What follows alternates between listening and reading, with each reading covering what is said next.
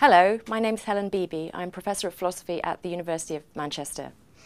I'm going to be talking about the great Scottish philosopher of the 18th century, David Hume, and in particular about some of the famous views and arguments that he puts forward in his Enquiry concerning human understanding. We're going to be looking at induction, causation, freedom of the will, and belief in miracles. But before we get on to those, I need to say a little bit about Hume's basic starting point, and so I'm going to talk a bit about Hume's views about reason and experience. So, Hume's main philosophical concern in the Enquiry was to explain how the human mind works and how it is that our minds get to latch on to the reality outside of us. His starting point, in common with his predecessors John Locke and George Berkeley, was empiricism. And one element of empiricism is the idea that when we come into the world, the mind's just a blank slate, or tabula rasa, as it's sometimes called. So, of course, while we all have at least the capacity to learn how to think when we're born, we don't have any of the ingredients for thinking yet. And that's partly because we have no ideas, as Hume would call them, or concepts with which to do any thinking. If you want to think about sheep, you need to have the idea or concept of a sheep in your head, and you don't get born with the idea of a sheep, right? That's something that you acquire by looking at some sheep or pictures of sheep or whatever. So one of the starting points of empiricism is this idea that all of our ideas are developed as a result of experience. So I only have the idea of blue, or as I say, the idea of sheep, or the idea of the number 2, because my experience of the world furnishes me with that idea. So here's one way to put one of Hume's central concerns. Take any belief that you have, any belief you like. That belief is kind of part of the furniture of your mind. It's in your head. A belief's like an idea. Your beliefs are beliefs about sheep or trees or whatever. They represent the world as being a certain way. But they're a bit different to ideas because, so you can imagine a unicorn. You're having the idea of a unicorn in your head, but imagining a unicorn is different to believing that unicorns exist. And Hume thinks that when you have a belief, you have an idea, but it's a particularly lively or vivacious idea. So that's the difference between beliefs and ideas, difference between imagining and believing, if you like.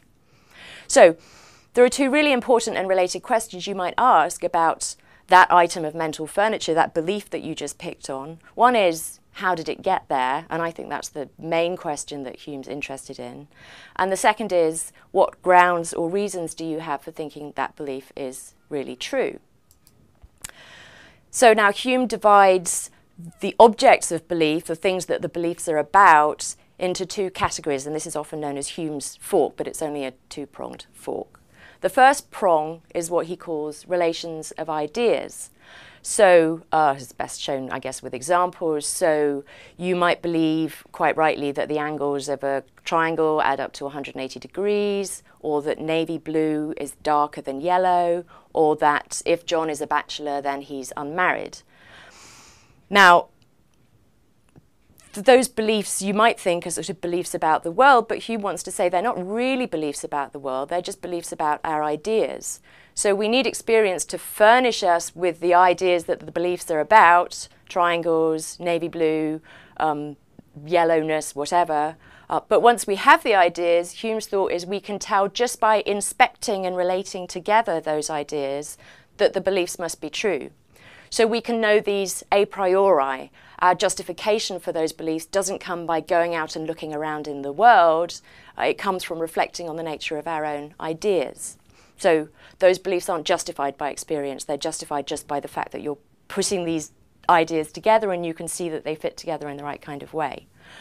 So Hume's thought is, these aren't really beliefs about the world at all, they're just beliefs about our ideas. So there don't need to be any triangles out there in nature for it to be true that the angles of a triangle add up to 180 degrees. That's something that's just true about our ideas. So that's the first prong of Hume's fork, that's relations of ideas.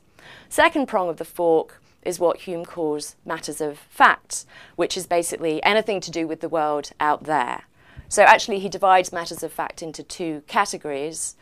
The first is things that you come to believe on the basis of your current experience or your memory. So I currently believe that there's a camera pointing at me, and I believe that because I can see it in front of me. I'm having an experience of the camera, or as Hume puts it, an impression. And my belief that I've got the camera in front of me is just kind of directly coming from that experience. That's kind of not very interesting for Hume, because the mechanism between getting from the experience to the belief is pretty straightforward. And he thinks memory is similar, so tomorrow I might remember having had a camera pointing at me today. And again, I'm kind of getting that fairly directly from experience. I'm just dredging it up from my memory rather than just from straightforwardly from my sensation, from having my eyes open. The second category of beliefs in matters of fact, though, is the category that Hume's really interested in. It's all our other beliefs that we have about the world, which is basically almost all of them. Almost everything I believe about the world is not something that I'm remembering or that I'm now currently experiencing.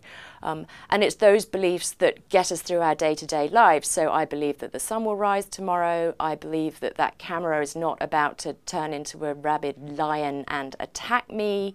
I believe that the cup of tea that I just made a couple of minutes ago is now too hot to drink. So if I were to drink it, that would be a bad idea because it would burn my tongue, and so on.